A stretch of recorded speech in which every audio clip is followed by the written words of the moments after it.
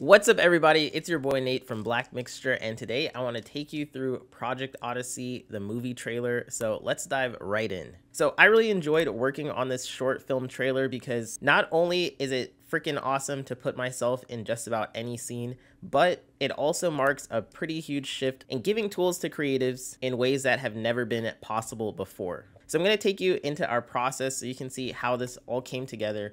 And a huge component of this that I really wanted to stress is that everything that you see in the trailer is generated 100% with AI. I know a lot of people may have known me for doing After Effects tutorials, so there's no After Effects compositing. And instead, we wanted to really push these tools to their limits and see what people can make without having any of the technical background, really just removing that barrier between idea and final result. A huge portion of this actually involved creating a bunch of different scenes, and for creating most of the scenes, we used Hailuo's AI Minimax to allow us to generate consistent character videos, which I gotta say, the results are pretty impressive. You can see me right now here in a bunch of different scenes, and it was really just a matter of actually having a great photo and having a great prompt, and then being able to imagine what you'd really want your character to do.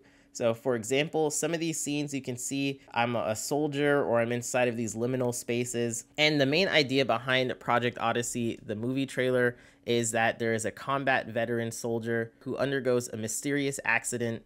And along the way, he starts to have these surreal hallucinations, essentially lived-in experiences. And as the story progresses, he ends up discovering that these memories were things that have been implanted in him. And he's not even a combat soldier to begin with. So there's a whole lot of sci-fi, a whole lot of surrealism. And you can almost think of it like a combination of merging together maybe ideas from Inception, Cloud Atlas, Spirited Away, and one of my favorite all-time TV series, Westworld, as well.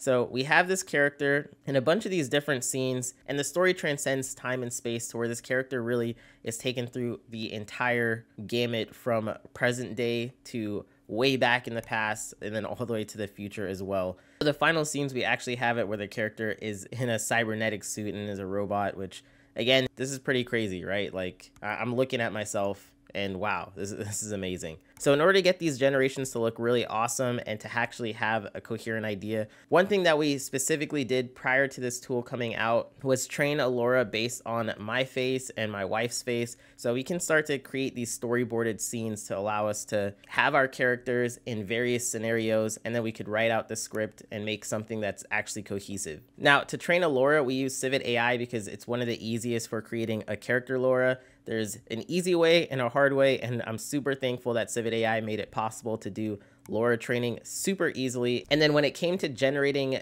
those actual images, it did help to have run pod so we can initiate this on the cloud and benefit from using a storage drive with ComfyUI already installed. And then it was just a matter of uploading our LoRa and generating some of those images. Now, we did use our custom workflows in order to make this possible. And a huge portion of this was generated first as a storyboarding phase, and then we would use those images to actually drive how we wanted those scenes to be constructed. Another thing that you can probably tell is that my voice is not the best for my character in this movie scene. I enjoy doing a bunch of silly voices at home, but when I started to pop them in, it just did not have that professional quality that I wanted.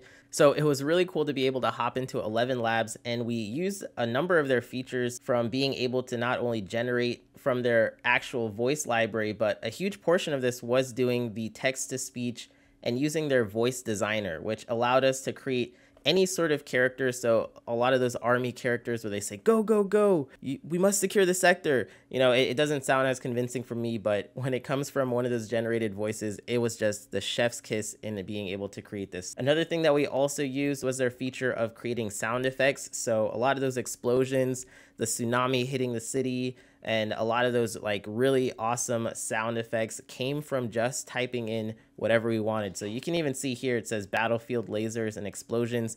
And it was as simple as just hitting generate. And within a few seconds, we were able to pull in together a bunch of cohesive sound effects, which you guys can probably hear in that background. And then the final piece to the puzzle was having that background music. And again, this was all generated with AI. So we used Suno to generate a really awesome background cinematics, mysterious, eerie dreamscape inspired sound. And I gotta say, one of the things I'm very impressed was that this was a 0-shot result. I was able to type in a prompt, and the very first result that it gave me was exactly what you guys are hearing for that trailer.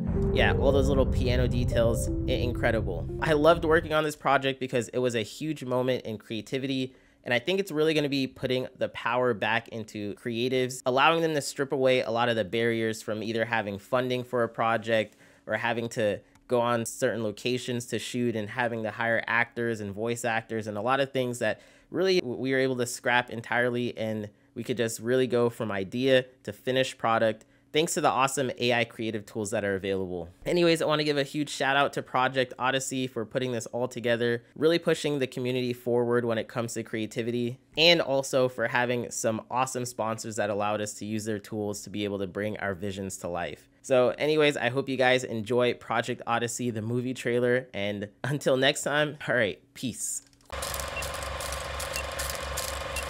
I've been having these dreams lately. Have you ever had a dream that felt so real, even though everything was telling you it's not? Look, you're not going to be the same after your accident. You may start to feel not yourself.